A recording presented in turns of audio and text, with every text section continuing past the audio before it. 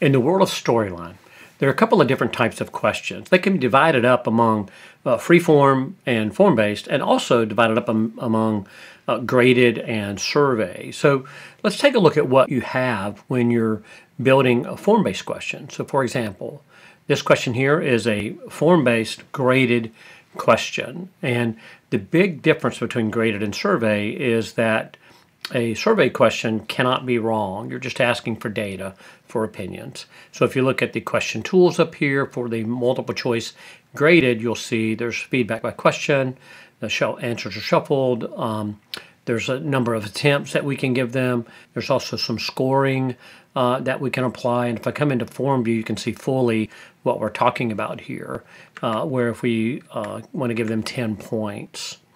Now, if I go to the survey question, take a look up here, you're going to see that this information is going to change pretty drastically. And so now look at it. It says feedback none, shuffled answers, but there's nothing up here about scoring. And now there's this additional, the user must answer or not. So you can allow them to skip a survey question. So these are really different menus. And one of the challenges we've been asked about lately is people would like to build freeform questions where they look a little bit different and play a little bit different, but they want the survey option available. So let me show you what that might look like in here. So here is a freeform question. So there are no radio buttons or checkboxes. And again, if you come up here to the question tools, just like in the form-based, you have feedback by question, none. For shuffle, you can turn shuffle on these. You can give attempts.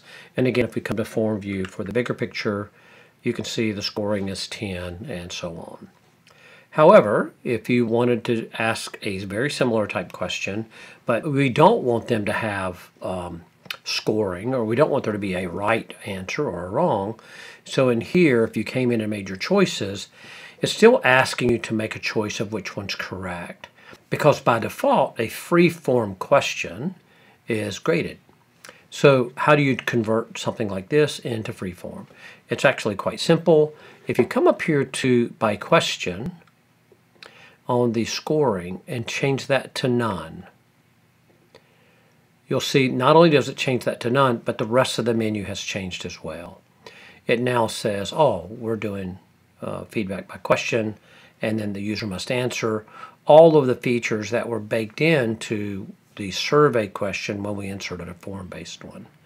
Now, if you go back to a regular form-based question and you look at that scoring on a graded one, you don't even have the option to take the scoring off.